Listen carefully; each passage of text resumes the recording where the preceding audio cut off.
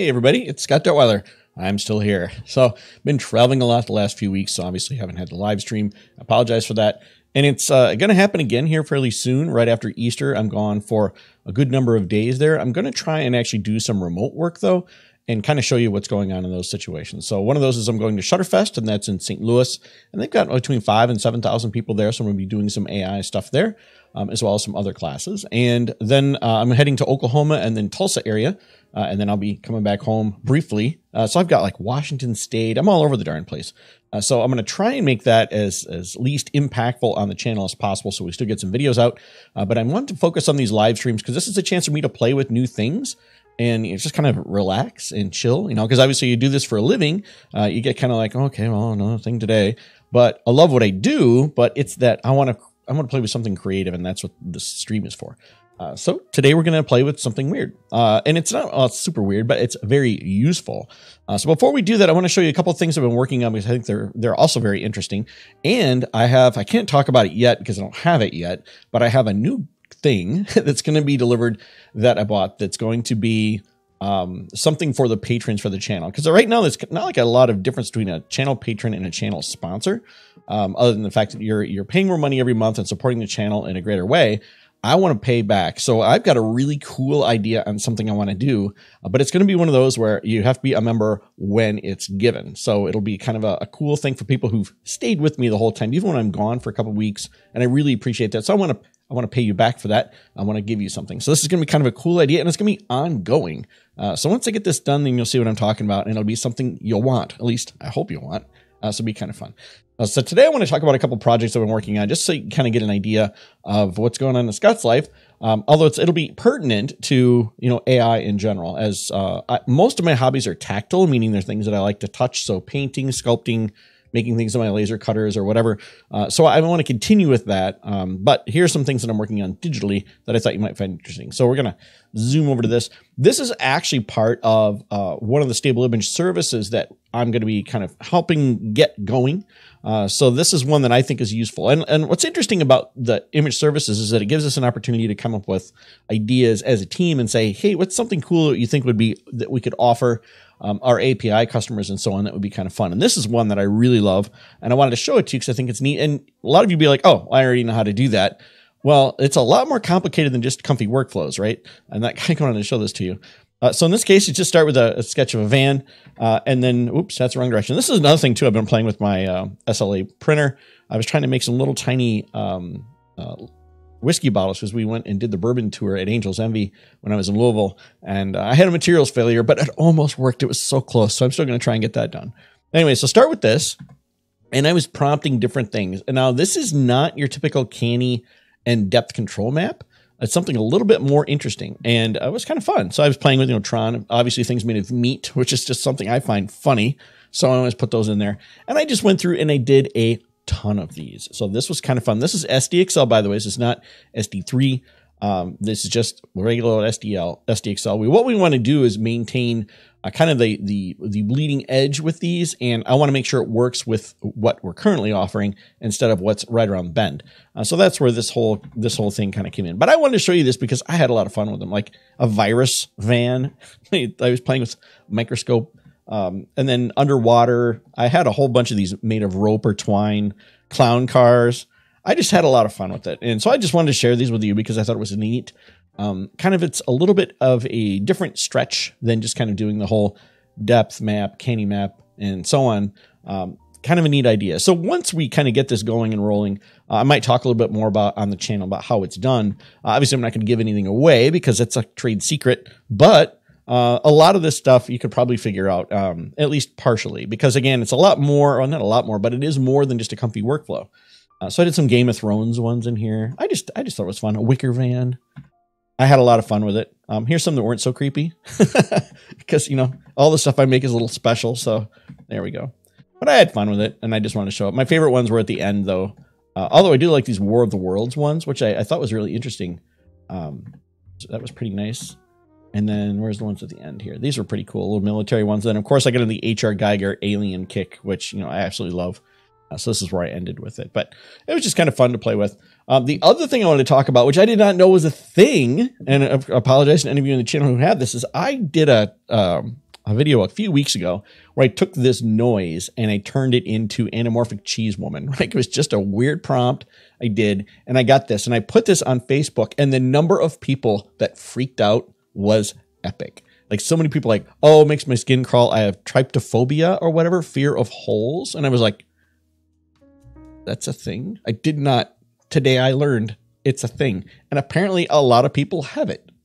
So there was like 30 people on the thing. Oh, I can't look at it. Makes me cry, whatever. And I'm like, I live in Wisconsin. Like, this woman would be married already. It's just kind of funny that this was like a thing. So I apologize for those of you who might be tripping up by this, but I thought it was a beautiful picture and I really still love it. I might actually print it. Like, I really like it a lot, but the number of people who freaked out on it was pretty amazing. I was not prepared for that.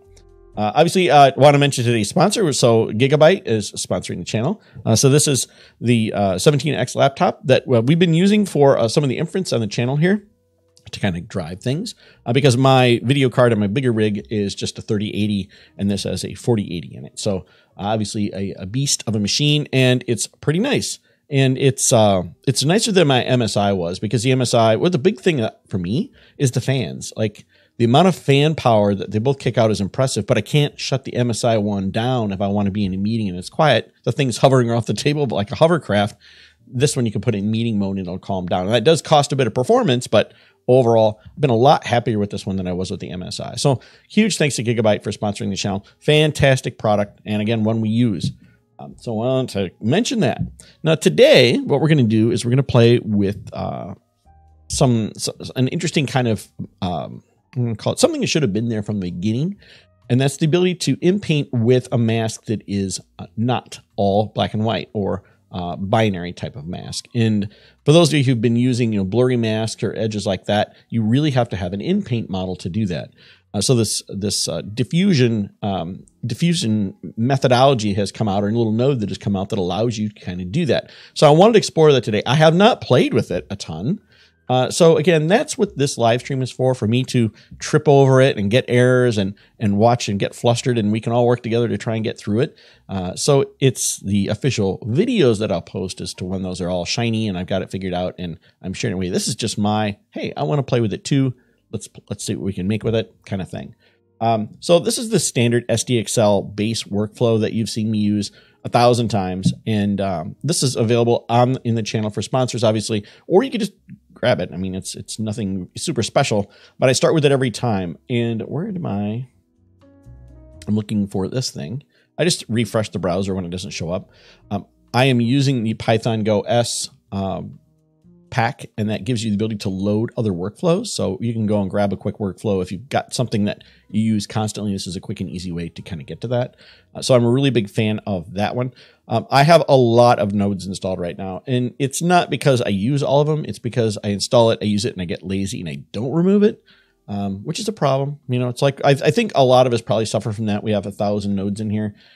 I am still waiting for the day that somebody comes up with a node management system, because there's so many of these things that, like, I'm sorry, dude, naming your whole thing is frustrating. And you've got great nodes in here, but this makes me want to punch my monitor. Like, can we be a little more descriptive? So I would love it if someone come up with a node management system for Comfy. Like, that would be great. That would make me so happy. And then, of course, people are starting to use icons now. So pretty soon it's going to look like some sort of train wreck from the 80s, because everyone's going to have icons all over the damn place. So please save us all before it goes super ugly. It is what it is. It's still a functional system. Remember, this is made to be a back end first and not a beautiful front end. And if you're thinking automatic 1111 is better because you like the front end, that's fine. I don't want to deal with all the knobs and switches and buttons and rows and rows and rows of different values that I have to change. I'd rather just work with node to node. And I think most of you who are in this video today or working with me here today feel the same way, right? Because we don't want to deal with it. Plus, we have more control. We don't know what magic is happening behind the scenes in some of those situations. And if you've ever used both systems and you wonder why is the output different, there's so many things that it makes as assumptions on the automatic side that we have to set very specifically on the Comfy side. And that could be frustrating. I get it. And what can you do other than compare apples to apples? So I can't remember the name of this. Is it, yeah, differential diffusion. So it's just called differential diffusion. It's just a node. It is part of the core of Comfy now. So if this doesn't show up for you, then you need to update your Comfy. As we start every single one of these streams, please update your Comfy and update all of your nodes. You have to ask 2 operations, right? One is you just click on the manager here. If you don't have the manager, go get it. I mean, you just Google it. It'll be everywhere. You'll need to go get this, and then you're going to do update ComfyUI, and then you're going to do update all, and you're going to restart, right? You have to restart. So if you can't find this node, it's because you didn't do one of those things. It's that simple. And if people are like, hey, I'm getting this error. I'm getting this error. You guys comment on those things. And I try and help where I can, but I am not the coder of these nodes. So if you're having trouble with one specific node and it's throwing an error, go to the Git repository for that node and ask the developer for help, because they're the ones who wrote it. And maybe you've discovered a bug that a lot of other people are encountering. And rather than you just solving the problem and moving on, help the world, help the developer so they can update their code so that not everyone is getting that. Like there's one for talking to large language models, OpenAI specifically, but you can also talk to other local ones if you have like Jan.ai installed or stable services or anything along that lines. The problem with that is that the developer kind of walked away from it for a couple months, and I haven't been able to use any of those large language models because that's like it was the best node. And now he has simply come back a couple of days ago and said, hey, I've been busy. I'm going to get back on this. I'm like, thank you, because I really loved all those ones we were doing when we're doing the live streams or say, what's the weirdest thing you ever found at a flea market? And we let it try and figure it out. And we get those like crazy, like the vampire hunting kit. Like I loved that one. We got all those crazy things. I can't do that right now because that node is broken. So please, I would love it if you would take some time and fix that little error. I think it was a formatting issue. I think OpenAI changed their API format to a new contract, and he did not update his nodes because he's been busy. So, I mean, I appreciate the fact that these people volunteer their time to make these things, and always keep that in mind, right? That these people are not paid, as is Automatic 1111 not paid, right? That guy and his team are just doing this for the love of doing it. So I know a lot of people are like, when is Automatic 1111 going to get back on this? Give the guy a break, right? He's working for free. He's doing it out of his love for this, as is a lot of the other node developers. And Comfy was as well. The Comfy now works at Stability with me. So obviously he's paid, but he has a lot of other tasks other than just writing Comfy, right? He's a fantastic developer. So he's working on other stuff as well. So it's not just that he's doing just this. So I kind of keep that in mind. Appreciate the people that are helping you out and that are keeping things running, as well as Stability itself, obviously giving you these models for free. That's a huge thing, right? So anytime you can help Stability out, you should do that, right? Or at least, if you know me, as long as I've had this channel around, I have always bought credits on like Dream Studio. I still pay for Midjourney. I want to support the people that are helping support AI art. So that's my rant. Sorry, I went off on a little deep end there, but why? Why not? All right. So let me get to let me look at some of the comments here. Sorry, I've been kind of ignoring. Good morning, everybody. Again, if you have trouble with depth nodes and things like that, I would check with the developer. Again, post it in Comfy. If anything, post it in Comfy's Git repository, and someone there will help you. Mine's more of a channel dedicated to the use of it, not the development of it. So, and there's other channels that are maybe better at that. So again, pick your poison as to the right tool there. Explain the difference between Stable Cascade and Stable Diffusion 3 models. So Stable Cascade uses 3 different models, or 3 different, call it 3 different models. You have an A, B, and a C. And the difference is that we're at the end is when the C model is coming into play, which is when you're using 3 different clip models to help guide things. And it's very small. So I think the one before it was Paella, it was only a 12 by 12. And now Stable Cascade is a 24 by 24. That means that it's a lot easier to train. So if you're a person who's looking at this and you're like, oh, I really want to train my own lores and do different things like that, Stable Cascade is probably a way better tool because it's so much easier to train, because it doesn't require as much memory as training, say, a 512 by 512 or even a 256 by 256. It's 42 times smaller. So worth playing with. The other thing is, so Stable Diffusion 3 does not use a UNet. So that whole technology is out the window with Stable Diffusion 3.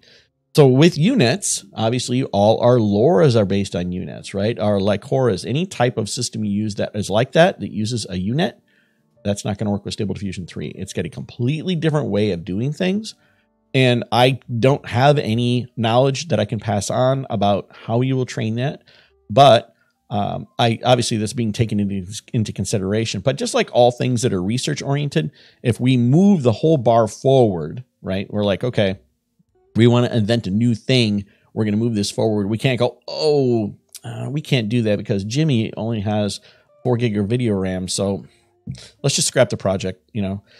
Unfortunately, we just have to move the bar forward, and then people will quantize the model, help make it more efficient. I mean, it's really interesting to watch this thing evolve where somebody will roll out a model. I'm sorry, I'm showing a screen and I'm not even like showing anything in the screen. I'm bitching at you directly. If you are using these models, and you'll notice that the day they're released, and then like 2 days later, somebody's already got some great idea behind making it more efficient or more memory manageable. I think you're going to see the same thing with every model that we release. Same with Stable Diffusion 3. I'm sure some bright person is going to say, hey, I've got this great idea. And they'll just kind of run with it, quantize it, and so on. So you see it with large language models. They'll come out with one that barely runs on a supercomputer, and the next day someone's got it running on their phone, right? So just like all things, give it a chance, let it get out there, but we have to move the bar forward. And Stable Diffusion 3 says, I have a better idea. I'm not going to use a UNet. That means that all your lures and stuff probably aren't going to work right off the bat. Somebody somewhere is going to come up with a way to make those work if you have a big investment in it, or more than likely, there'll be a much better way to train versus using the UNet. The UNet's actually from the medical industry. So it's an older technology that was brilliantly put into this type of, imagery. So it's a completely different kind of thing. And I think just give it a chance, let it get out the gate. I know a lot of people were against SDXL when it first came out. It's like, oh, I can't run this on a computer. It's horrible. I'm going to stick with 1.5. That's fine. That's right. But we can't not move the bar forward because it doesn't run on a few people's machines. Let's face it, we just have to run it on as big a machine as we can to move the science forward and then allow the precision and the optimization of that to follow. Otherwise, we're not going to get forward. We're not going to move forward. Anyway, sorry, I'm ranting this morning. My stomach doesn't feel very good, so I'm just kind of ranting. All right, let's make some stuff. So this differential diffusion model here. Now, if you notice that in my base model here, there's these gaps everywhere. In fact, this is missing here. I do this so that I can actually pull and put in nodes like this. Like I do this with LoRa's, I do this with control nets, where I'll just pull things out and do this. And this is really all you need to do. This now makes every model or every checkpoint into a in-painting checkpoint. So now we don't have to have specific in-painting models for things. And this has been a significant issue with SDXL because I haven't enjoyed any of the in-painting models. Like they just have not been fantastic. And the primary reason is that, again, the masks need to be binary. They need to have that black and white. There's no such thing as a shade of gray. For most of these nodes, they don't know how to use that. So this kind of opens up the door for that. Now, in order to use this properly, we have to re-encode our conditioning or change our conditioning for in-painting. So we would have, if we type in paint, you're going to see there's an in-paint model conditioning, right? And again, this is a core node in Comfy. So if you don't see it, it's because, again, you haven't updated. And this one's, I think, has actually been around for quite a while. So everyone should see this.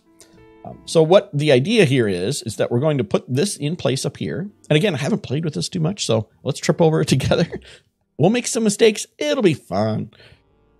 But we have to put this in place, which you've already done. And that's pretty much the end of this. I can just kind of leave that up here and leave it alone. I kind of want to draw attention to it, though. Maybe we'll make a different color. I will, oops, I pinned it. That's nice. I will give this to, again, everybody who sponsors the channel will get this graph, whatever it happens to be, by the time we're done. And you folks will get that. So appreciate it. In fact, let's take a second here and acknowledge all the patrons here for helping me out and keeping things alive.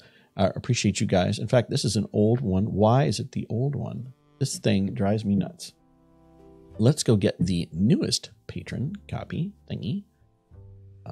Because I update it right before I do this every time. And for some reason, I don't know. Well, I'll have to figure it out. OBS likes to, or Streamlabs OBS likes to redo or put the old one in place. So I don't know what to tell you, but these are the fine folks who are keeping this channel going, and I really appreciate you folks. So thank you so much. That means a lot to me. So you'll get this graph when we're done. All right, so we got this in here, and we've got this in here. These are the only two steps that you need. Hey, Eric. I've got Eric, Pete, Gil, Glibsorian, and Gunther are all supporting the channel, and you're in here. And B4Con, thank you very much, you guys. Appreciate it. All right, so we just need these two nodes. This is all you need are these two nodes here, and they work in tandem. So let's just color this one too. Let's make it yellow. There's these actually, I love this custom. Actually, let's make them black because black sticks out. But there's this custom one now that I think that's from a node suite. That's not in the base suite, but let's make these black because then they're stupid obvious, right? So we'll leave this one here and we'll put this in paint. We'll wander around with this in painting one. All right. Hey, Charles, thank you. Yes, I've been gone for a bit. Here's a good question, though. So Juan asks, what's the target difference here? So there, you notice we've got a target height and a target width for our clip models. That's because the clip model was trained at a 4096. So it doesn't really matter what the output is going to be. They're trained at 4096. So the target is the size of the image we plan to make. So that it will take and normalize that down to whatever the answer is. So that's the reason these are like this. If you ever wonder why that node is like this, because that's what those are trained at. Now, sometimes we'll just use a regular conditioning and we don't really note that, but this does give a better result, in my opinion. So where possible, we will try and use the SDXL ones. If you're using SDXL, which we're using this Mohawk one, which I'm going to change. I'm going to use this to the base. So I'm going to make sure that in here, I already have it in here, this NSFW. So after my stream last week, I had a scare. I'm testing the graph before I upload it for everybody that's supporting the channel. And I got this horrific nude out of it. And I was like, well, let's remember to put the not safe for work into this because that would have been a bad thing on YouTube. Let's throw nipples in here as well because we don't need that. So you have a G and an L here, and you can make these the same. Most people will make them the same. So the G is the linguistic positive, meaning more like what you're talking about, what you're trying to make from a positive mindset, and the L is more the artistic positive. So the moods, the kind of what you're looking for from an artistic mood standpoint, even maybe even artist names would go more in that than into the linguistic positive. So that's why there are two here. And there are, you see here for the positive prompt, I should probably just do this for the negative prompt as well. Let's just combine them because they're going to be the same thing. I like horror in this as well. I just think it's a pretty good mood. I mean, we think of it as math, right? We want anything that's horrible, we want to take and take that vector away from anything that would belong in that group. That makes perfect sense, right? So it kind of helps guide it. Don't think of it like it's terms. Think of it like a concept. So let's put a negative of horror as a negative concept and drive it that way. And then, of course, I'm using the same one here for the G and the L, which isn't ideal. I would probably want to separate these out. If, again, I'm trying to make this amazing work of art and I want to use the strengths of each of the clip models dependently or independently, then I would do it that way. But again, we're being lazy today. We just want to play with this diffusion model thing, and Scott's rambling still, and he won't get on with it. So let's fix that. I am going to get rid of this group because it's throwing off my karma there. I'm just going to get rid of it, and we're going to move forward. So let's come up with some prompts. I need some prompts from you guys here because I don't want to use this one again, although I do really like this one. And if we don't come up with something better, we'll just use this one. In fact, well, while we're waiting and you guys are coming up with prompts, I'm going to go ahead and do this. And I'll read some of the things, your comments here. Sorry, I'm trying to do 8 things at once here. And as I said, my stomach is bothering me. So we're just working through it. I can't skip the live stream today. We got to do it because I've been gone for a couple of weeks. Stability is the best. Woohoo! Hi, Scott. Excited to have you back. Thank you, Charles. Appreciate it. Appreciate your sponsorship of the channel. William, same thing. Glad you're back. Missed you last weekend. Yeah, I was gone. I was in Vermont, actually. And then the weekend before that, I was in Orlando. So a lot of flying around. So yeah, we need a prompt from you guys. And why does that node have a width and height like the latent image has? Well, again, it's the same thing. It's the clip model. And we're going to use the height and width of the latent to drive. You're seeing we're driving the latent size as well as the size for our conditioning here. Again, SDXL allows conditioning to be sized. So it's a little bit more powerful, a little bit more interesting. Again, you don't have to use it. You can use whatever you want to use, but I'm sure this will change with SD3. I have not, well, I can't really talk about that. So I'll just say that. I can't really talk about that. Because it's different. It's a different beast. And if you haven't seen it, I did put a link in the community area on YouTube here for the technical paper. So if you want to read the paper and understand why it doesn't have a UNet and what they're doing instead, that's all public information. But when we get to graphing, we'll take that as soon as it comes out. You know it's going to be all over this channel, right? We're going to have big things on it. I think about doing a stable cascade one as well. A lot of people are kind of blowing it off. Like, oh, I'm so excited for SD3, stable cascade. We'll just wait for SD3. I will tell you that I think Stable Cascade is an amazing model, right? Or amazing group of models or family of models. The Würsten models, named after their favorite food, right? So you've got Paella before that and then Würsten now, which means sausage in German. That system is so easy to train compared to all these other things that you should not blow it off. It is a fantastic model. So as you're waiting for SD3 and you think, well, I don't want to make an investment Cascade, you might like Cascade a lot more than you think you will. So just saying.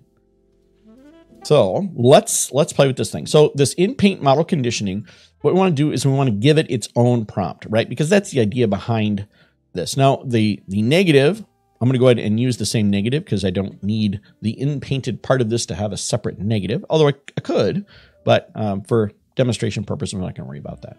So for this prompt, I'm just going to duplicate this and we'll duplicate this and I'll plug these in the same way we had over there, just so it's a thing like this.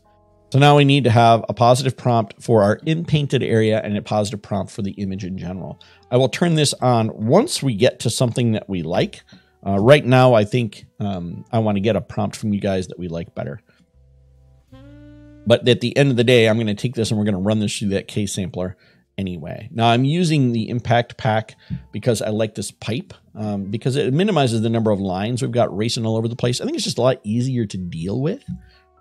So I like the pipe. The other one I have to say that I've really taken a liking to is it's the bus from this WAS node suite, which by the way is another one of those suites. Every one of you should have this suite, the impact pack, the inspire pack, and the WAS node suite. And there's a few others that I would also put in there.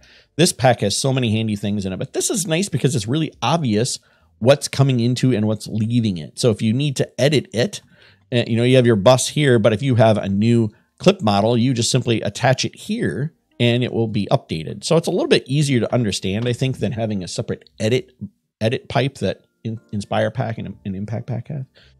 All right, let me catch up with the comments here. Why doesn't Node have a width and height like the late Node? So I already answered that one. Prompted dinosaur and using laptop. Well, come on, we can put more creativity in there. Give me some zero shot stuff, right? So zero shots like that ultimate of it's not a thing that everyone's any seen or imagined, but now you're asking me to make it. That's a zero shot, and that's the test that you ultimately want to use to guide whether a model is decent or not. Is it a great zero shot? And that's one of the things I think DALL-E blew everyone's mind with when it, not mini DALL-E, but or Crayon, but when DALL-E came out, it did zero shot really well. Like that avocado chair was the one they always used, and it was like that was really mind-blowingly good. I think that DALL-E now, in my opinion, is not as strong of a model. I prefer Midjourney, and I prefer obviously any of the Stable Diffusion models over DALL-E. DALL-E is more technically correct, like it follows the prompt really well, but I don't really like the art that comes out of it. It's just, again, personal opinion. It's too realistic for me. I'm not looking again to make photos of people that already exist. You can go to the beach and find real women. You don't need to make realistic pictures of women here because they're over there, right? They're real people. But go there again. It's me ranting. All right. How to get the hashtag in the upper right hand corner? Yeah, that's actually pretty cool. It's under manager here, and it's under badge, and there's ID nickname. There's ID plus nickname, but it puts this weird little fox head over any node that comes with Comfy. That drives me absolutely batty. So I wasn't offended by the girl full of cheese holes, but this one drives me nuts. And then there's the nickname, which again, I also highly recommend. And this is probably my preference, is just nickname with hide the built-in. So if it comes from another suite, like the impact pack, you'll see it here. It'll say impact pack, but like this one doesn't have one. So you know that it's part of the core of Comfy, right? So always keep that in mind. I should have it set this way. The reason I had the numbers on is because sometimes when it throws an error, it'll tell you the error of the node that it occurred in if it doesn't have the outline, and you're like, what broke? That's a good idea. And so I tend to use this one, ID and nickname, because then I get the number as well as the name. So as the answer to that one. You make a tutorial about training Cascade for subscribers. Yeah, we're going to be doing, I think we're going to be doing some Cascade because, again, it seems like nobody on YouTube covered it, or if they covered it, it was like, hey, here's Cascade. Let's wait for SD3. And I'm like, okay, I think it needs a lot more attention than that. It's just unfortunate timing that all this kind of cool stuff came out at once. But what do you want to do? Do you want us to space things out, or you just want to give them to you when they come out of the oven? Right? So it's just, we're just called unfortunate timing. What else we got here? Okay, so here's a prompt from Libsonoren. All right. Sorry. Let's do this one. So, it looks like it's in 2 parts because it was too long. And then let's discuss the prompt here. Okay. So, a semi-realistic fantasy art. All right. So this is just, again, my style of doing these things. And again, this is what I do a lot of, is try and make the prompt as efficient as possible. Like I want to use as few tokens as possible, because then if you use all 77 tokens, for example, it means each word is only weighing 1/77th of the total, which may not be optimal. So let's start over with the most important things first. Then I'd like to talk about the details behind those most important things. And at the end, I put these things that guide the style. Presumably, the things closer to the front of the prompt actually weigh more, and they do, although it's slight. I still want that to be that way. So let's move this to the end, right? Because we don't need the style up front. So let's start with young woman. Okay. I'm going to use the word, remove the word young here. Just put woman. Verdant hill above a busy metropolis. Okay. Dusk, flowing dress. So this is the woman is wearing a flowing dress. Dusk, windswept hair. Okay. I love that. So again, I'm describing, I've already said it's gonna be a woman, and we're gonna change this a bit. So a woman wearing a flowing dress, windswept hair. Okay. So it's a woman.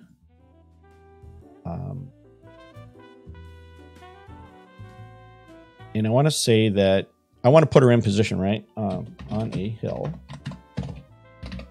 wearing a flowing dress, windswept hair. Okay, so let's just kind of, we got that done. We've described her roughly where she is. So kind of think of it like the model has to prove everything to you. If you say she's beautiful, it's probably going to be a headshot, because if she's this big in the frame, is she beautiful? Well, you asked for beautiful. So now it has to zoom in to show it. Look, she's beautiful. She has green eyes. She's not this tall and has green eyes, right? You have to see her face to be green eyes. So avoid overly prompting for something when you know it has to say somewhat prove it to you. You're gonna be hurting yourself. So by the way, I'm going to say this because I'm not a person who says like and subscribe, but if you're watching this and you like this so far, please click the like button. It brings more people in. And obviously, I sit here and I rant more, but it's the way of clapping, right? It's kind of like you're saying, okay, this is a good stream. I've got over 100 people watching, but we only have 30 likes. So, and then when we're done, by the way, there's gonna be a whole slew of people that downvote these videos because they hate AI art. So you're helping kind of equalize the idiots in the world that think this is just gonna be blown over, right? Just like computers and the internet, it's gonna go away. So why worry about it? Anyway, woman on a hill. So woman on a hill. And that's really kind of the goal behind how I make a prompt. Roughly describe what we got. We got a woman on a hill. All right, now let's talk about the woman, right? So she's wearing a flowing dress with winds. So she has windswept hair. And you could say what color she has. So she has red, as I love redheads. So say red, windswept hair. I love blondes too, though. Well, I like brunettes too. Oh, yeah, I guess I like them all. So verdant hill above a busy metropolis. Okay, that's so we've described her and we've described the hill. Okay. So dusk, and now we're getting into more things. Dusk, city lights below. Okay, and again, these are all good. Soft glow horizon. Okay, but isn't dusk also kind of a soft glow on the horizon? So I think we could probably get rid of this part. And city lights, if she's above everything, I think that we can assume that the lights are going to be below. Mysterious expression would be on the woman, right? So we could say hair with a mysterious expression. But now it's going to be a headshot because we can't see her expression if she's this tall. So I would probably, again, sacrifice this if we want the big picture and not the picture of her face with a hill, maybe a hill. I would probably go this way. We could try it just to kind of see, because sometimes I'm surprised by it, right? City lights looking towards the sky. So she's looking up. Let's use the word up is a lot fewer tokens, right? Vibrant colors. Okay, so this is more of the style now. So I'm just using carriage returns for organization reasons. Same with commas. It's just noise. It does not influence the model. I know people are like, you have to use commas. Early on, remember, everyone has like, you put 2 pipes between every word. Okay. So vibrant colors, dreamy atmosphere. So this is an interesting one. Like I'm very interested. So style of Charlie Bowater. Now, I would probably add another artist to this as well, because I don't want one artist to feel like we're making their style. So I would throw another person in here. So give me another artist to throw on here. Actually, no, I'm just going to do, so we do Seb McKinnon. So realistic, semi-realistic fantasy art. So well, this is also an artist, right? So it's the style of semi-realistic fantasy art. So in a lot of ways, this is another artist. So now we have 3 artists, is the way I look at it. And I like my artists at the end, like this. It's just my style is I like the art at the end. Doesn't mean that it's going to be so minimal. It's just helping to organize things. Plus, it doesn't weigh as much, realistically. Woman on a hill, right? So after all that, can you make the damn picture? Yes, let's make the... we want this to be probably a landscape. So this is the wrong direction. So we want it to be 3/2. So we'll choose this. I think that'll work. And we're blocking our not safe for work because we don't want that surprise. And then, no, I'm going to turn this off. I'm going to use Control B, or bypass is different than M, which is mute, which is what these are muted. Let's click it and see what happens to it. I'm going to catch up on comments here. What you guys are doing. I want to suggest mermaid as a prompt, but virtually no models can handle it without giving them legs. Well, it can give them legs, but one of the things that I like to do is use the word mermaid and then say, I don't want any shells, and then see if it can make boobs, because I want to red test the model. It shouldn't show me boobs. If it shows me boobs, then we go back and say, that's a safety issue, right? And all the models now are much better at doing that. Like, I know you guys are like, oh, the safety thing. Think about it. If you own the company and people are producing images that don't fit with what you want out of your models, would you be proud of that? So you can train it to do whatever you want to do, right? That's your prerogative. But we don't want something that comes out of here to make images that we don't feel are appropriate. And that's one of the things that you just have to deal with. It's part of the business being proud of what it offers. And people are like, oh, it's too safe. Safety is just a thing you're going to have to deal with. It's just part and parcel to running a business. If you get sued because you create unsafe images and now suddenly you're not a business anymore, you guys would probably be a little sad. So I'd say just deal with the fact you can't make a mermaid without shells and expect boobs. She'll have splashes of water or no boobs. Who knows? But that was just a fun one that I use all the time. Let's see. Stable Cascade can't do a dishwasher. Okay. You could create a dishwasher Laura and then put that up. Maybe. Elephant in China Shop. See, that's a fun one. We should try that one next too. He says easy to train at Cascade. Why does Civet only have 10? Because first of all, no one's kind of running to it or using it. They're all waiting for SD3 and biding their time. I think that's the primary reason. And I wouldn't use Civet as like the guide for everything, but it is a very good element to show how popular things are. But again, it's only been out, what, a week and a half or 2 weeks? Give it a minute. What about those wire thingies? Is there a better way for it to be designed, like electronic PCB lanes? You know what that means? You can do that. You can change the way that these in the manager here. Is it the manager? I think it's actually up in the settings icon here. There's different ways to look at the graph as far as the wires go. Yeah, spline, link render mode spline. There's linear. I think that's more like what you want, or straight. There's straight. like this. Yeah, I can't do this because to me, I'm losing everything that's like that. I prefer the spline personally because I'm used to Houdini and Blender and Substance Designer, which I used a lot, that all use this wiggly thing. So I just get used to those.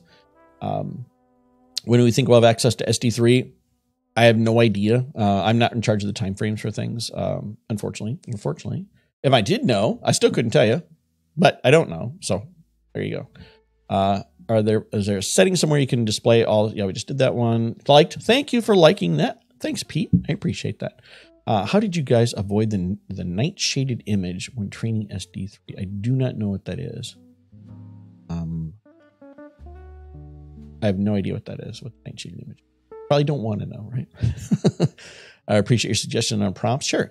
Does SD3 have a new upscaler? SD3 is going to have a new everything, right? I mean, it's a new architecture. So all the stuff that we've had before will have to go through a different type of mechanism. And I guess as soon as it's released, all these people will swarm on it and you'll have a bunch of stuff within a couple of weeks probably. So give it a minute. It's not like this is a product that you go to Best Buy and who goes to Best Buy anymore and buys a box of software, right? I'm sure Diablo 2 is still there. You go and you buy your box of software.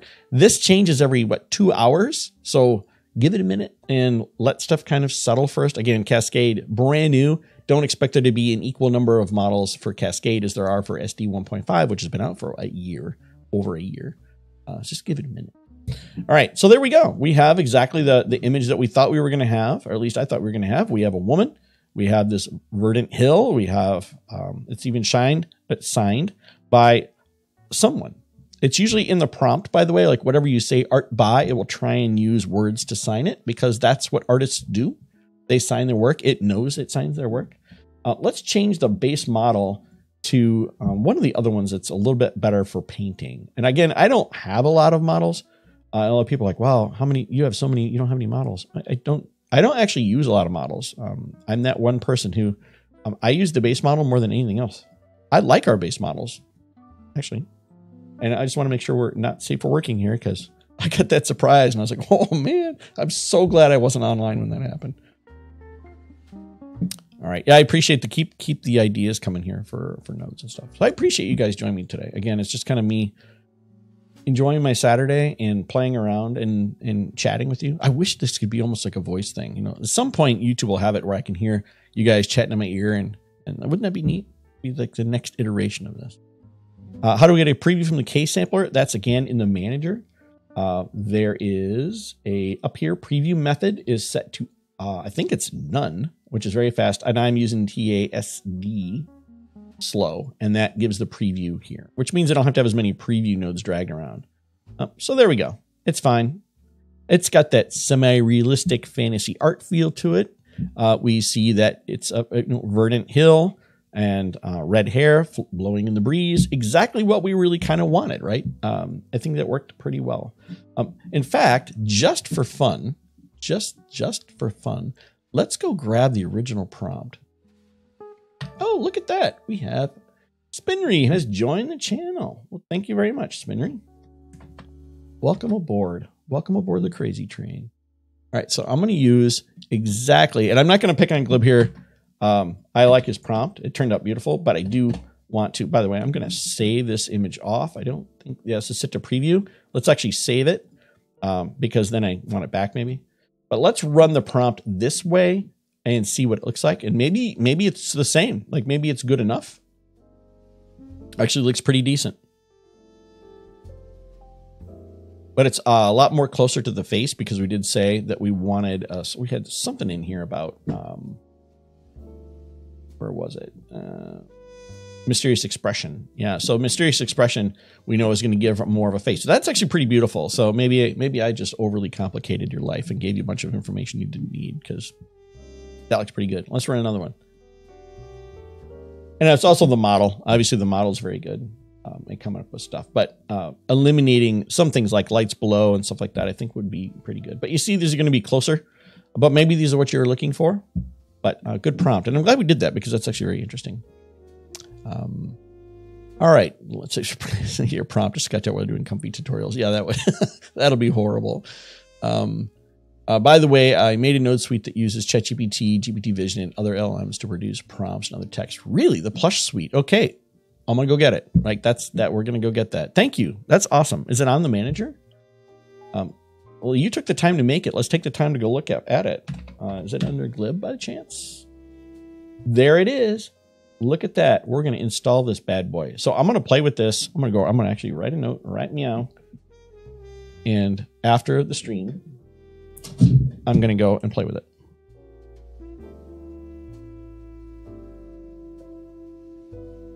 Thank you. And hopefully you get lots of stars. If you like his project, by the way, you go give it a bunch of stars. And, take the time to click on it, open a browser window, and go click on star, right? Give him some love. Thank you. Thank you for this. This is fantastic. And I love that you have documentation on here. Oftentimes I'll click on one of these things and it's like, it's got nothing. And I'm like, how are we supposed to use that?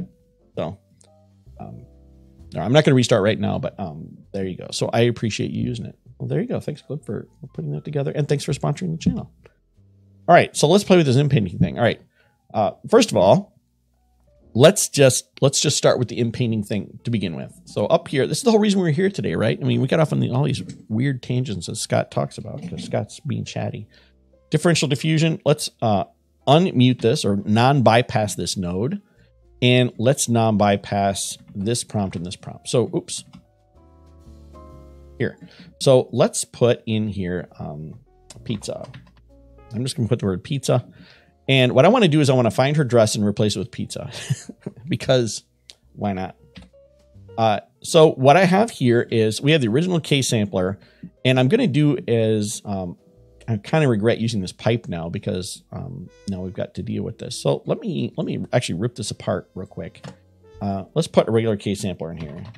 I'm going to use the K sampler like this, and we'll use just the model, positive, negative, and then the latent. Actually, what am I doing? Let's do this. Let's back up a bit here. Oh. I'm making a mess of my life suddenly. Let's do let's do this again. I want my K sampler back now because now I've changed my mind on how I want to do this. I changed it in the middle of when I was talking. And I'm looking for K sampler, and I'm looking for the one that does the pipe. And again, because this thing is not very organized, oh, K sampler advanced basic pipe. So there we go. Basic pipe and our latent like this.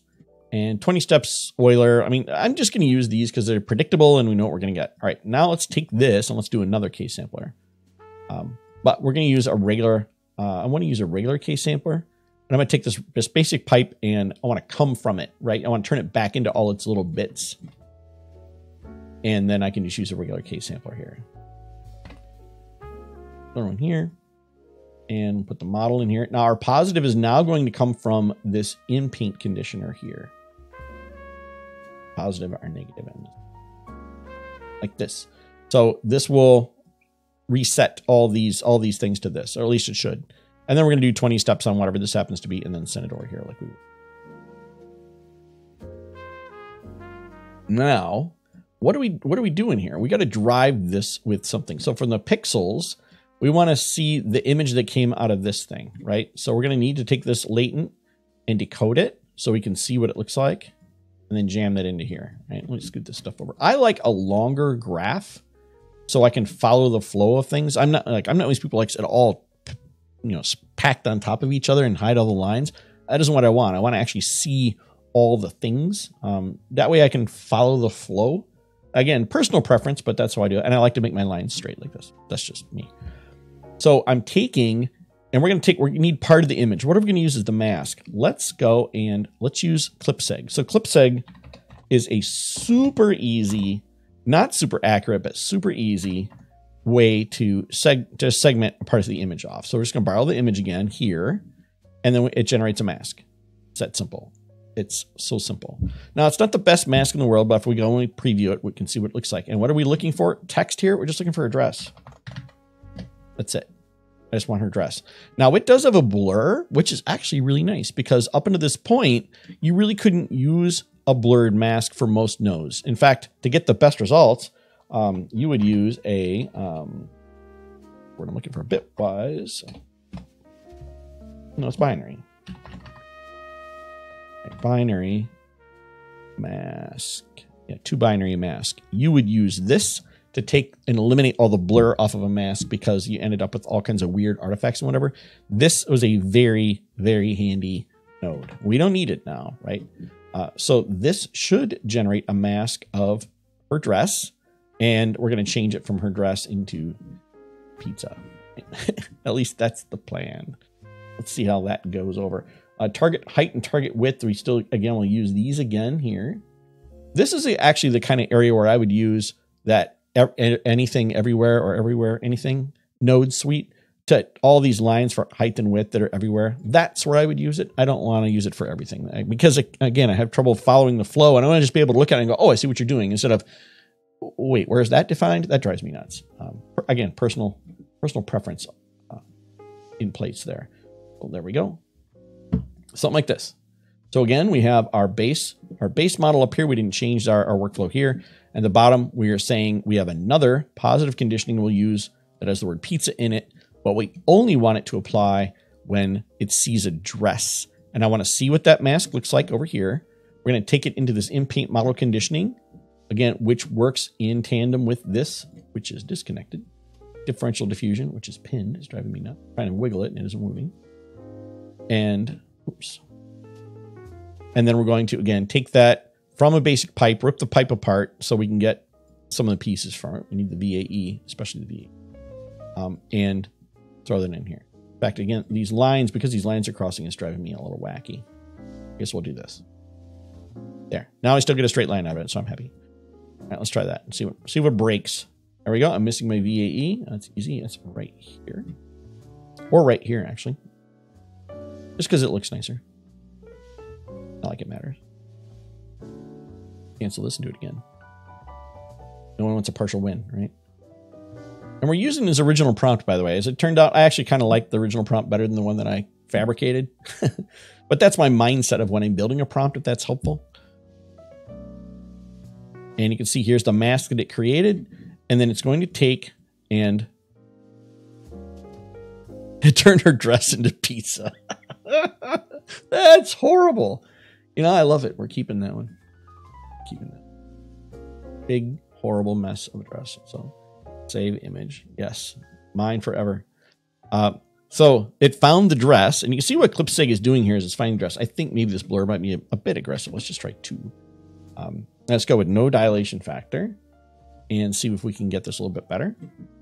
And I'm going to actually take and change this from a random to a fixed, so that we, and this, by the way, this is a really challenging one because that dress is everywhere.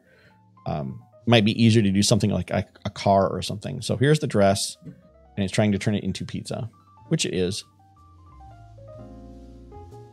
There you go. Ta-da! So even though SDXL is not an in-paint model right here, we are making in painting with it, and it looks really good. I mean, aside from whatever typical thing we get out of a model that's an issue, that it did a nice job of I can't see a seam anywhere, and it did a nice job, I think, compared to our original image, which is decent. In fact, we could run. Let's run a preview over here of it, so we have them next to each other because we're not really. And this one actually, I'm going to change this one to a save. Because I keep forgetting to save these things off, and I'm going to be a sad panda at the end of the day when I don't have a graph to give you guys. Again, this graph, for how amazing it is, will be available in the sponsor area. Pizza sleeves. Pizza something. Pizza sleeves. That'll be her nickname from now. Miss Pizza Sleeve. A big, big image, by the way, isn't it? I was thinking it was pretty small, but it's the size of this. Put the saved image here next to it. There we go. So we can use this segmentation method using just simple ClipSeg. Just very simple. Put in here the word of what you want to do and change it. Her hair. Let's change her hair. Spell the word hair. First of all, that's the biggest challenge. Spell the word hair. And let's give it a different prompt. Let's say she's blonde hair now. I use the British spelling of blonde. So we have that all good. And again, the blur here helps with any parts that before we had, again, 0 blur most of the time. So this, I think, helps. So let's go ahead and end this and see what we get for a mask preview. There we go, just her hair.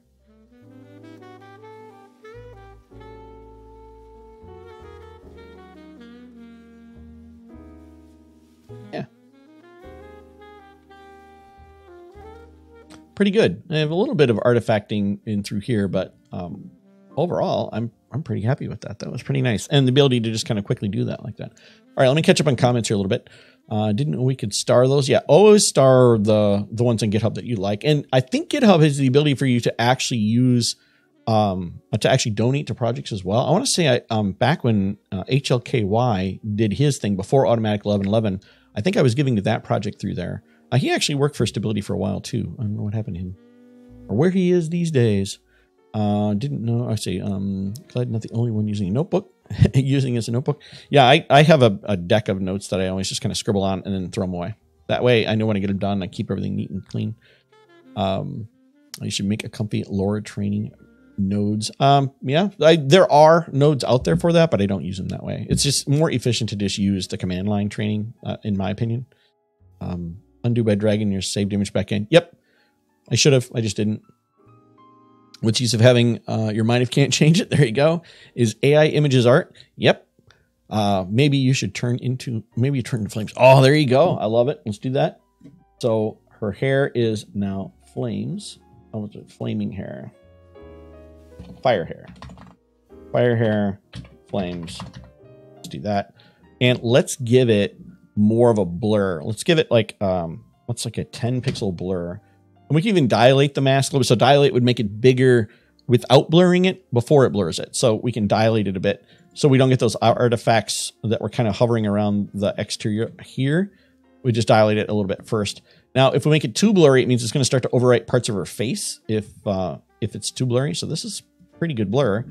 And we can kind of see it starts at the brightest and works its way toward the darkest, which almost looks like it's 3D as it kind of rips into the image, which I think is really neat. So that didn't work out real well because it truncated her forehead a bit and it did something wonky around her eyeball there.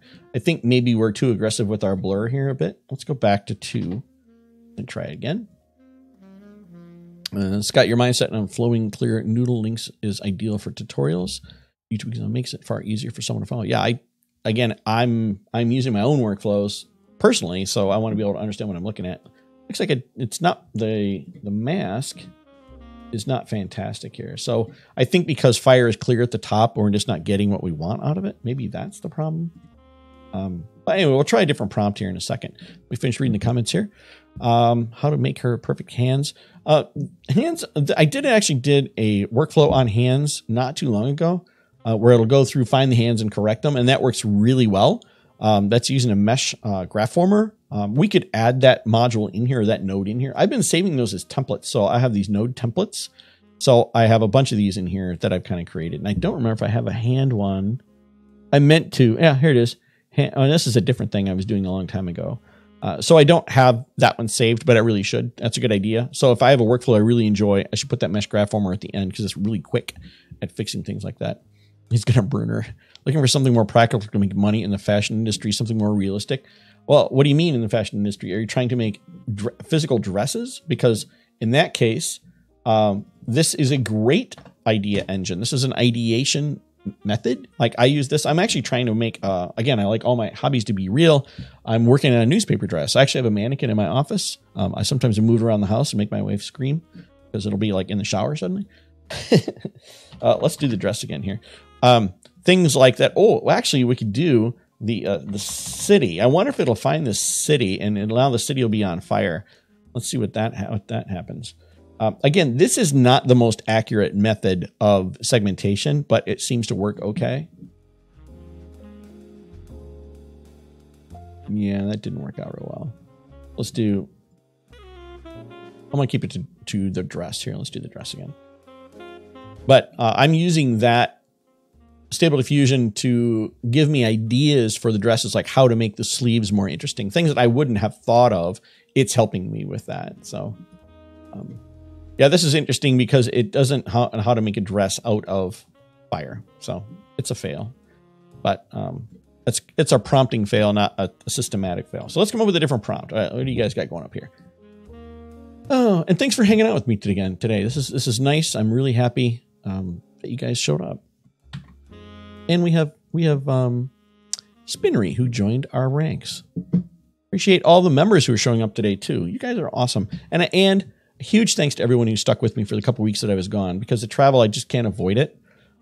It's one of the things that I've been doing for years. And so I speak at a lot of photography conventions. I'm a fairly well-known photographer, which is kind of an odd thing that I work for Stability now, but that's what I was doing before this. And so I speak at a lot of conventions, but now I've converted from speaking about photography topics for the most part to speaking about how we use AI in our art for our photography clients. So it's actual practical use of making money using AI combined with photography, not in replacement of photography. So everyone is like, oh, how do you make a more realistic looking woman? You know, you take a picture of her. That's how you make a more realistic looking woman.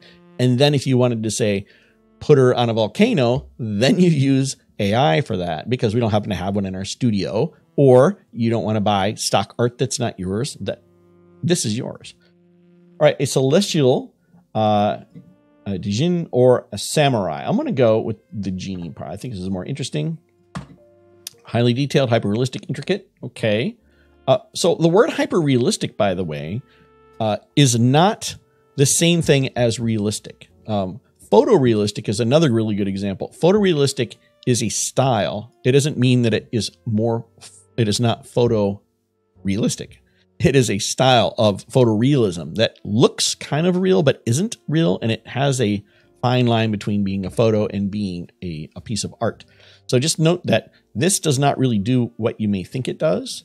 We'll leave it in there, but just note that highly detailed and intricate are the same thing in my mind. Epic. I do like epic, but what about it? I actually do an epic scene. So like a battle scene or something like that. And usually I would try and put in here what I want. So what kind of epic scene? An epic battle scene, for example.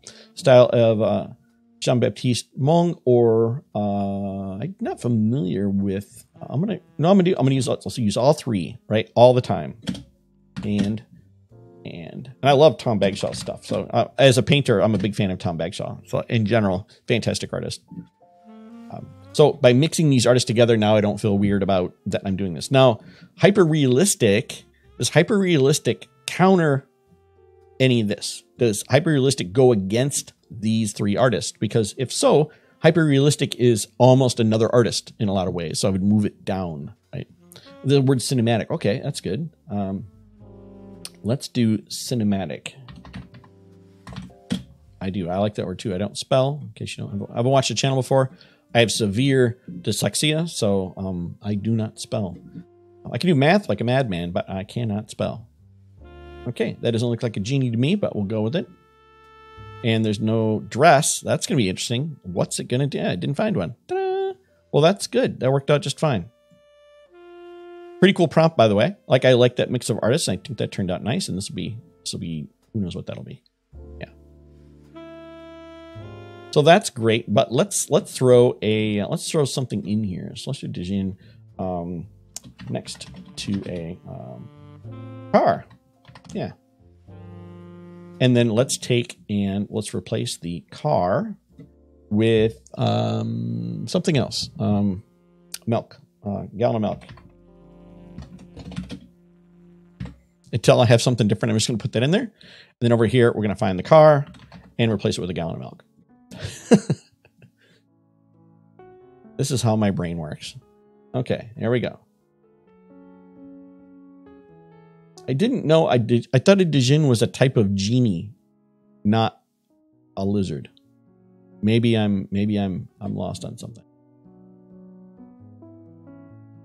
Okay, it's a gallon of milk, kind of.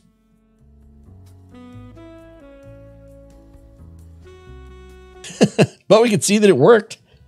So now we can kind of take and run with it. So instead of a gallon of milk, which is some stupid thing I put in there, well, let's give me something else here. A pony diffusion. No, we're not going to talk about pony diffusion. You go play with pony diffusion if that's your bag. You just go ahead and close the door in your bedroom and go play with pony diffusion. We're not going to talk about that on here. All right, instead of a car, how about we do a dump truck? Right? A steamroller. Let's do a steamroller. Steamroller, for all the people who think that AI isn't a thing that they're going to try and adopt into their lives, they're just going to blow it off because it'll go away. This will be a steamroller, right? You're either on it or you're in front of it. Put it. And this is fixed, so this won't change, right? It'll find that, and then, hey, look at that. Steamroller. Pretty good steamroller. Yeah. So you could see where this works, and I love how the simplicity of this. It's just this node and this node. And we don't need an in-painting node now, because we'd have to replace it all the time. It's not a genie. Okay, sorry, I thought a Djinn was an old world genie. Obviously, I'm very wrong because I didn't know that. I mean, obviously the model knows what it is, but I don't. Yeah. Well, that's fun. All right, let's do one more prompt. And then we can call it a good day. This has been fun. Like this has been really great. And I liked the discussion around the prompting as well, because there's some great ideas, but at the end, it didn't really matter because the prompt that you gave was better. But again, that's not the way my brain thinks. So it would have been interesting, like try and argue with it. Trying to look through here. Are there any other stuff? He's going to burn her. Yeah, throw me another prompt here and we'll do one more. I've been liking watercolors and things along that line. It's just, it's been, again, my style is I like to paint. So I want to make something that inspires my painting. And if it looks like it's a photo of a person, I'm not motivated to paint that, right? So it's a different kind of universe. So yeah, if you guys have a gecko gene, yeah, it's like a gecko to me. It is. It's not a lizard. Yeah. All right. So it's not just me then. Let's get rid of the word celestial in front of it. Maybe the celestial Djinn is from some sort of comic or something. No, it's definitely a lizard. You know what though? It also might be the model. We are not using SDXL base right now. Is there a steamroller? So another thing to think about here, by the way, since we're getting a little weird. Okay, here's another one. Good, thank you. I appreciate you, Luke. Let's do one more, and we're gonna modify this one a bit and do something a little weirder.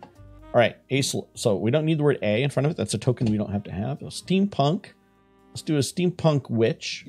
I love steampunk witches. This makes sense. Steampunk witch. Summoning a familiar spirit. Okay. Highly detailed, hyper realistic. Again, I wouldn't use this one. Intricate. Intricate's the same thing. Kind of, sort of. Epic scene. Let's do cinematic. Masterpiece. Okay, cinematic shot. That's the same idea. Style of Duncan and back shot. There we go. And get rid of all the other stuff. Again, every time you put something in there that's just a brace or a comma, it's just noise, right? But it is another token. So I try and minimize tokens when I don't need them. Like instead of using this ands here, I can probably use commas. But I have noticed a difference sometimes when I use a comma instead of the word and. So I use ands when I'm talking about different artists. That's just personal. Okay, so we have a witch summoning a familiar spirit. So we'll put this back to... we don't know what that's going to be. We'll just leave it as a steamroller and see what we get out of this. And we'll go from there. We're playing Diffusion after stream. And that's all right. No one needs that in their life. In my mind, nobody. All right, that's pretty decent. I like it. This is obviously not going to turn anything into anything. All right, it's beautiful. It looks very much like something I would expect from the Juggernaut model. It's beautiful. There's nothing wrong with it. Does it motivate me? No, I mean, it's okay. I do like it though. Like maybe this will be like the image for the thumbnail for the show, because then people go, oh look, they're not making pony diffusion. Let's watch that video. So what's interesting here is let's turn off. Well, I'll leave it on. But what I want to do is instead of using this clip seg, let's take and make a different thing. So this is obviously producing a black and white every time, but we have another thing that can make a black and white. We have a depth model, right? So we could take our depth. Let's use this depth anything. We could take this here and create a depth model this way. And I would have to do, see, so we use convert image to mask this way, and then we have our mask this way. So we can get rid of clip seg. So we're basically taking and using depth anything to create a depth mask and then converting that to a regular mask. So let's go see what this looks like first of all. So it should look like a three-dimensional, almost three-dimensional version of this image. And now note the whiter part of this is going to be the thing that is going to be aggressively changed. So it's going to turn you into a steamroller, I think, right? Because we didn't change the prompt. Well, there you go, folks. we win the internet today. We changed her into a steamroller. Oh, that's pretty awesome. So because the whiter part is going to be more aggressively changed than the blacker part, or is it the other way? Yeah, it's that way. Initially, I thought it was the other way around, so I kept having to flip the mask. If you want to do that, by the way, it's invert mask here, and you just feed the mask in, and out the other side comes the inverted version. In fact, we could do that. Maybe that makes more sense here, because I like the woman. Let's invert the mask here. Oops. This way. So there, we invert the mask. And now she shouldn't change very much, but the background should turn into more of a steamroller scene, whatever that means. So. But it's close to her in a lot of ways, so it'll be kind of interesting. Yeah. Took her hat, edges of her hat, and turned it into a steamroller. So by using the depth map, we can guide where this is going to work instead of just using regular mask or painting a mask. I'm not a person who likes to go and actually paint a mask. Like a lot of people pull up the mask editor. If you want to do that, by the way, it can take any image that comes out that is, do I even have it in here? I'm not loading an image in. If you have an image loader, then you can right click and choose edit mask editor. In fact, you can do that, I think, in here, or not in here, but in one of these. This one maybe. These being edit, yeah, open a mask editor here. Then you could go and you could scribble on this and save it to the node, and it would use it as the mask. I'm not going to do that. I'm not going to take and paint over something every single time I want to make it. I want to use some sort of a segmentation method, either depth map or a clip seg like we were using earlier, where I can say specifically what I want to replace. I like that idea. In fact, let's go get, we were talking about that earlier. Let's do this real quick. Let's go and get the output. Where are you? ComfyUI. Oh, I'm in too deep here.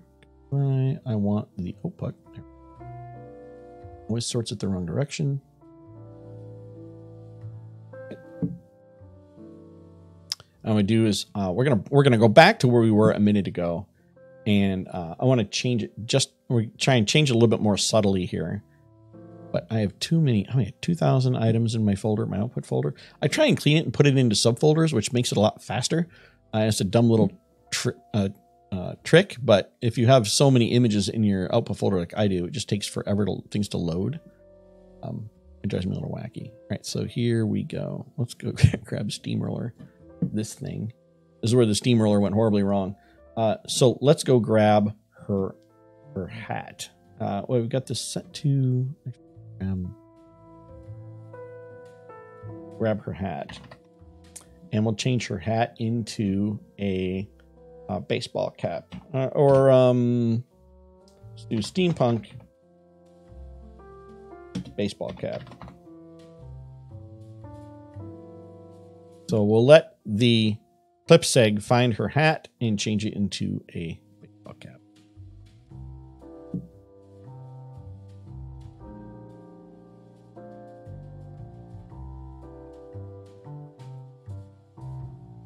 Not quite a baseball cap, is it?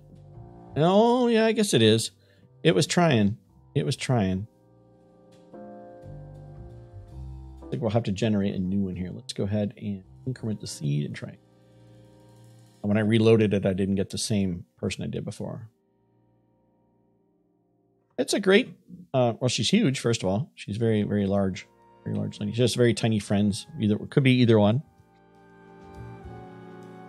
So interestingly, it's only finding the one hat.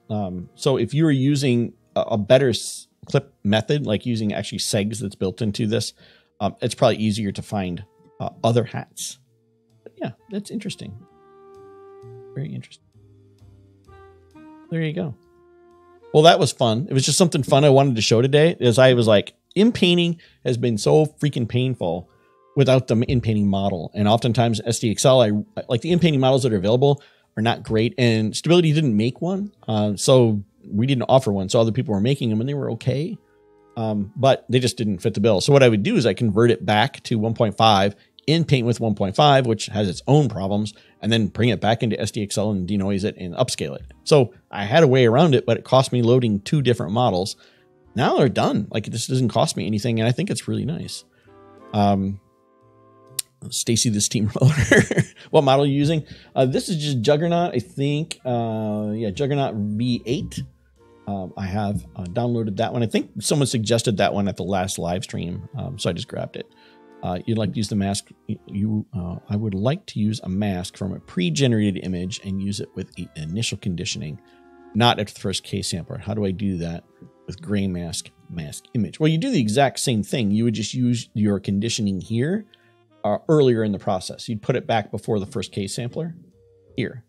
So it's the same idea. You just wouldn't use the first K sampler. You would skip it and go right to the second one, because if you're bringing in an initial image and a mask, which by the way is probably a way more practical solution, because if you're loading in something and you know what it is that you want to swap out, that's really more of a realistic solution than this, which is generating something and then changing the generated thing into something else. There's a V9. Yeah, you know, again, I use the base models for almost everything, and realistically, I haven't had a lot of time to do a lot of personal stuff. With SD3 on the way and Cascade that just came out, I have all kinds of stuff that I'm working on with those products that I enjoy. So I haven't really been playing with it too much, but I'm still a fan of the base model. I'll just admit it. I think I made some beautiful stuff. There was a Reddit stream not too long ago where they're like, what's your best SD 1.5 image using vanilla? And some of the pictures were terrible. And I was like, I made so many great pictures with SD 1.5 vanilla. And I was super happy with them. In fact, do I have any that I can show you? I have sorted this stuff so many times. Yeah, I'd have to go find it. I was just thinking about that, though, that I've created all kinds of great stuff with 1.5 that didn't require a LoRa, didn't require another model. It was a numbers game. You know, you throw 50 iterations at something, but it was really the prompt that drove how it worked. The better prompt produced just better imagery, which, I mean, makes sense at the end of the day. In a lot of ways, prompt engineering itself is almost a bug, right? I mean, if I have to manipulate the words to get the image I want, shouldn't it just be what I want using my words? So prompt engineering itself, I think, is going to continue to evolve until the fact where it's almost not even a thing anymore. Like, we just get what we want. And SD3 is very, very good at giving you what you want. Like DALL-E is a very, very good at giving you what you want, or at least the prompt and the image are in line. And I think SD3 is fantastic. And SD3 also is very good at text, which is something that it's not really my personal, like, it doesn't really excite me, but I know there's a lot of people who are very excited about text. So I'm glad that it's there. That's awesome. But it's just great to see how quick this stuff is evolving and all the stuff that's coming out. So SD3 will be mind-blowing. I guarantee you, you're all going to really love it. But just note that there's some major architectural changes with the way that it works. It's also bigger, right? It's bigger than SDXL as far as parameters go, but it's about the same or less memory requirement for what I have seen. Again, who knows what the final version will look like, but it appears to be that it'll run on the same hardware, even maybe lesser hardware. Again, especially after it's released and people start to jump on it and quantize it and make it more efficient with loaders. It's probably running on a phone in a year, right? So it's kind of great to see this stuff. I love when I see games like Quake now that'll run on a watch or something like that. I'm like, check that out. Like, see how where we have come. SD 1.5 base was impossible to use. See, I disagree. I got all kinds of great images from SD 1.5, like all kinds of great images. So while we're chatting here, let me go find my real quick. I'm going to find them because everyone doesn't believe me. Like, SD 1.5 was fantastic. Yes, it did make some horrible things, but overall I loved it and I got great. Now, they're not perfect, right? They're not perfect, but I didn't need perfect. At the time, I was blown away by the fact that this is even a thing. You can create an image from nothing. Like, isn't that just freaking amazing? So to me, maybe I got spoiled by the fact that this was, to me, next level, that this was even possible. I know a lot of people join this later and they're like, well, you know, look at the things it can't do. And I'm remembering when I first made the last selfie taken on Earth, which went pretty viral. That old guy kind of looking up and the burnt city behind him, and it couldn't draw a face at all. It was a mid-journey image. And I was blown away by that. I'm like, the fact that I can make this from nothing was so impressive to me. But you know, it's kind of like people who didn't have cell phones growing up. Like I didn't have a cell phone growing up. That was mind blowing to me that there was like, you can have a cell phone. All right, let me find some here. I have 475 in here that I love. Apparently, or I marked with 5 stars. I have some that are marked as awesome. All right, I'm taking just a second here to find these. There are unfortunately boobs in some of these, so I've got to be careful. But let me find these here. Awesome. I have 8 of them marked as awesome. Are any of these nudes? No. So these are all base 1.5 imagery. And they're not perfect, but I loved every single one of them for some reason. There was just something about it. So again, I'm an H.P. Lovecraft fan, so I really like the whole, almost like the dark kind of, that whole, like this is a very storytelling, almost like from, what's the book? Dagon. It wasn't by Lovecraft. He mentioned it as a city, but all of these are base 1.5. And I was just astounded by them. And again, you get the long neck, extra heads, things like that. But I would get, every so often, I would just get something that is so close to perfect in my mind that I was really loving it. And they're just great. And some of these I have sensory touch. Like I think I've sensory touched this one. So I'll drag it back in. Obviously the hands are screwed up and other, but these are base 1.5, no LoRa's, nothing. It's just prompting. And it's a combination of like 6 or 7 different artists with different weights on them. So now I'm taking these and I'm revisiting them. I'm saying there's a thing called the creative upscaler, which is wouldn't it be one of the services that's offered inside of Stable Image Services. And the creative upscaler will take an image and then you can put the amount of creativity you want behind it. So I kind of think of it like a denoiser, but it's got a lot more going on than that. So I can feed one of these in at, say, 20%, and it'll give me back pretty much the same image, but it'll fix a lot of things. So I'm really excited about that. That's probably one of the more fun things for me. But let's just say, what was the number I said? 400 something some odd images that to me are great images. They're not perfect. Those are really good to me. And those are all, again, 1.5. So for everyone who's like 1.5 couldn't produce great images, I completely disagree. I was very happy with it. And again, it came from nothing. So to me, it was freaking magic, right? It was neat to see that we can create something from nothing. So fine-tuned models are good. Yeah, some are. But remember that when you fine-tune a model, you also can cause a massive forgetfulness. So the model can forget things that it would normally know. That's why LoRa's are probably a better option than a full fine-tuned checkpoint, because that checkpoint can be damaged in other ways that you may not be aware of. Like you get the same person every time versus, say, a variety of people, races, and so on. So the LoRa is safer from the I didn't overwrite my frozen checkpoint. So just be aware that there's a big difference between those. Yeah, when it first came out, it is mind-blowing. And still to this day, like when I speak, like again, I spoke in Vermont a couple days ago, and only about 3 people in the room had played with anything, and usually Midjourney, but only had Midjourney because their kids had Discord and they had to try and figure out how to use it, which I get why they did it with Discord. I mean, you eliminate the whole need for security and all the other stuff that comes along with making a website, and Discord has it already, but it's just not approachable by most, let's just say most people who don't play games. They just don't use that kind of thing. But man, some people were like astounded by it. And I'm like, I remember that feeling when I first made, I think I asked it who Hastur was. So Hastur is from a book called The King in Yellow. It's again, another horror novel written about the 1800s. It's a very short story. If you haven't listened to it, a fantastic audiobook is out there somewhere. It's an audio story, I should say. It's about maybe 15 minutes long. I really loved it, and it gave a great interpretation. And this is Midjourney version 1 or whatever. Blown away. And I'm still astounded by what we create these days. So I'm not a fan who cares about the realism factor. I'm about the art factor. So I might be different than you, but at the end of the day, you know, Dune now runs on a lawnmower. I just read that one. Yeah. At the end of the day, it's whatever motivates you, and so on. So I just like the fact that we can create what we want to create. What's the best way to be able to sell an image and getting a commercial license?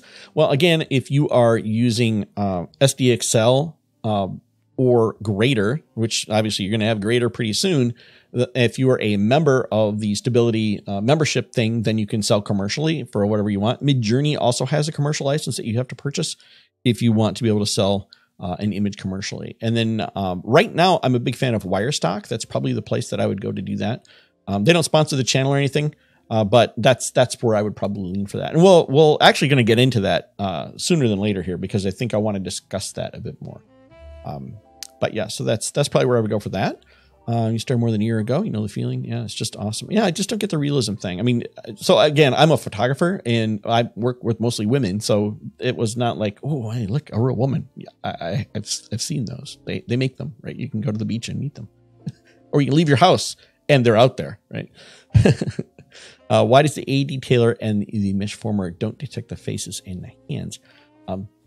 Don't know. It might be your configuration for things. There's ask the developer, post your workflow, give them all the information you can. Don't just give them a vagueity and say, what? Give them all the information. They'll be able to say, oh, well, it's because you didn't do this or didn't do that, whatever. Did a series of ladies in rabbit masks. Yeah, there's a term for that. There was a guy named Draco Rubio on Flickr, who I got to know pretty well actually over the years. Fantastic photographer. And he did a whole series of wearing his rabbit mask and like murdering people. It was wild photography. I mean, the guy's a very kind of a refreshing artist, we'll put it that way, but great photographer, great Photoshop artist. So look up Draco Rubio on Flickr. He did a whole series wearing his rabbit mask and they're great. I really like them. Neat art. And that whole rabbit mask thing is a thing. There's like a name for it. I forget what it is. But, you know, it's just a thing. We're all inspired by different things that are unique, right? I'm inspired by all the stuff I want to build with my hands, like my strange. I built a Mark V diver's helmet from foam. I might show that off again. You guys haven't seen that in a while. That's kind of different. Where I'm trying to make things with my hands, and I'm inspired by all this stuff. In fact, let me go grab the helmet real quick. You guys haven't seen that in a while. It's kind of cool. Be right back. 2 seconds.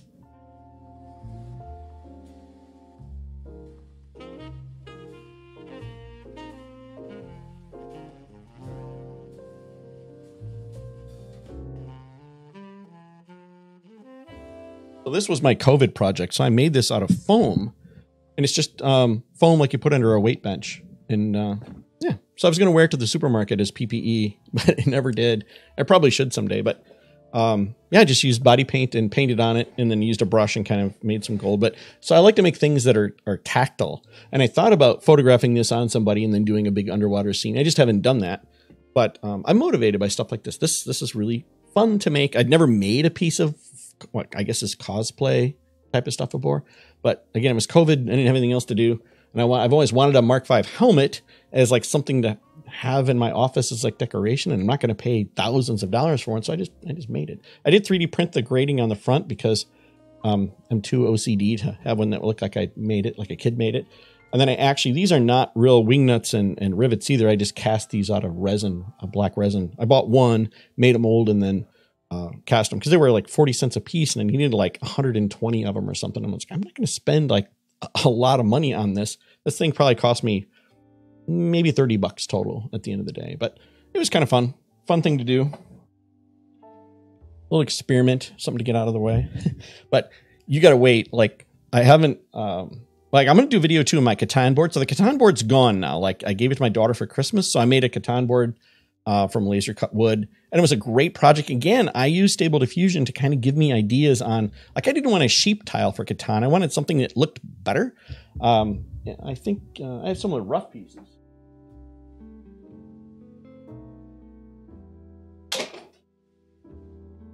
I have a few of the rough pieces still laying around, but from when I was laser cutting them and doing different things with them. But the board went away. I gave it to my daughter for Christmas. But I have a new laser project. I have a new one. So we're going to do that. And again, it's going to be AI driven. So the idea here is that in the next few weeks, we're going to take AI art, but we're going to make physical art from it. So at the end of the day, you're going to end up with a physical thing you can give to somebody and say, I made this. And they'll be like, ooh, that's great. Instead of being, I made this with AI. And they'll be like, you're not a real artist. And then you get all that guff, right? But if you use AI as inspiration, that's the same as looking through a magazine or looking on Pinterest or something like that. So it'll be fun. It'll be fun. Well, bye, Laura. Nice. Thanks for coming in. But yeah, so we've got all kinds of stuff that we want to do, and we're going to make some physical stuff with our AI art. So if you're want to get a little extra crafty and you want to get, okay, we'll start with Comfy, we'll work from there. Let's make some art, but then let's make art from that art. That's what I want to start to do. So Shivers Me, welcome to the channel. Oh, we got a new sponsor. That's 2 today. We're rocking it. Appreciate you guys. So again, this graph will be up in the community area on YouTube here. I was thinking about moving things to Patreon, I should say, but it's just a whole lot of work and picking things up and moving them. And I think we're okay here. We'll see. Give me feedback, and I post in that community area every so often. Please click the like button on it so that I know you saw it. It doesn't influence it like this video. If you click like on the video here, that influences it. But if you click like over there, it means I know you saw it.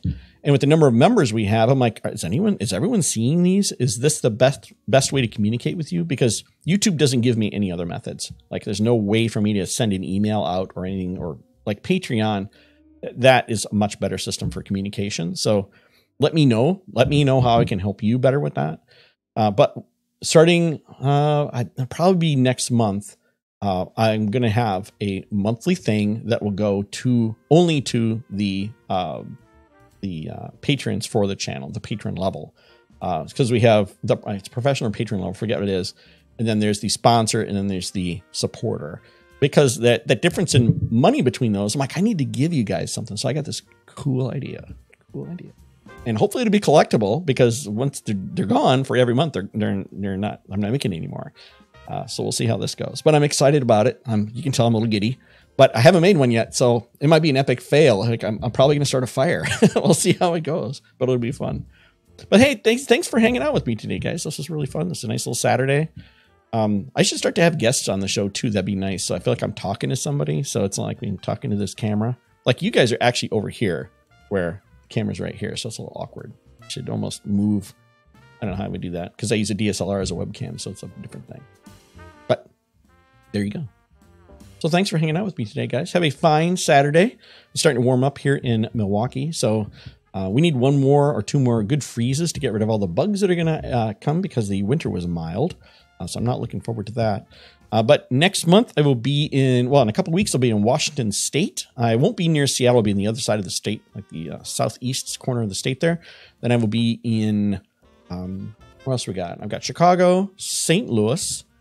I was just in Miami, Orlando, and I have missing a couple here. I'll have to look at my calendar, but I'll give you guys heads up on where I'm going and traveling. So if you want to catch a beer or something like that, let's do it. That'd be great. Yeah, go break some eggs. There we go.